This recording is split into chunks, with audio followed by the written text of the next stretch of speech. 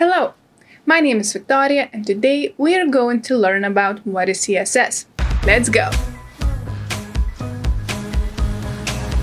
CSS is a design language that is created to make the process of making web pages presentable.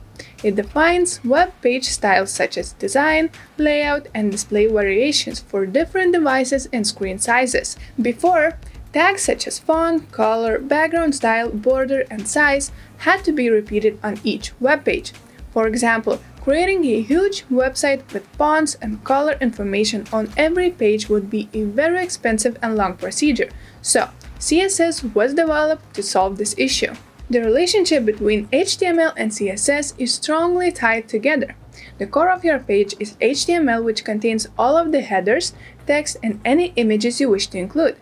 CSS controls how the page looks, such as modifying fonts and background colors. CSS is not technically a necessity, and a website can run without CSS.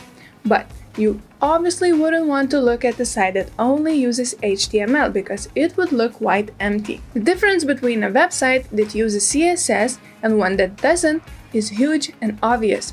You may have come across a website that fails to load correctly and has a white background with mostly blue and black text. This means that the CSS part of the site did not load successfully or does not exist at all. CSS works by allowing you to combine rules with the elements in the HTML document. These rules define how the component's content should be presented. A rule set is created of a selector and declaration block. The selector points to the HTML element you want to style. The declaration block sets out how the element referred to within the selector should be styled. Like I mentioned before, HTML was never designed to include style components, just page markup. For example, this is a paragraph. But if you want to style the paragraph, you select an element and then indicate what you want to do with it. For example, I want to change color, text alignment, and background color, so I added this code.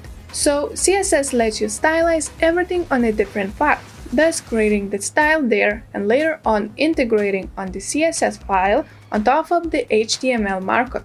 This makes the actual HTML markup much cleaner and easier to maintain. But there are different styles of CSS, so let's quickly go over each style. Let's start with the internal style. An internal CSS defines a style for a single HTML page. CSS styles done this way are loaded each time a website is refreshed, which may increase loading time. However, having everything on one page makes it easier to share the template for a preview. The external method may be the most convenient. It is used to define the style for many HTML sites, and all of the work is done externally in the .css file. This indicates that you can do all of your design in a separate file and then apply the CSS to any page. Also, this type of style can improve loading time. And the last one is the inline style. An inline CSS applies a unique style to a single HTML element.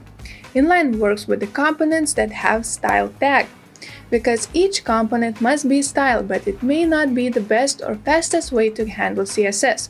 However, it can be useful, for example, if you don't have access to the CSS files or want to change a single element quickly.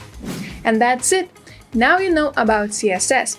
If you have any questions, don't hesitate to leave them in the comments below. And don't forget to subscribe to Hostinger Academy. Bye!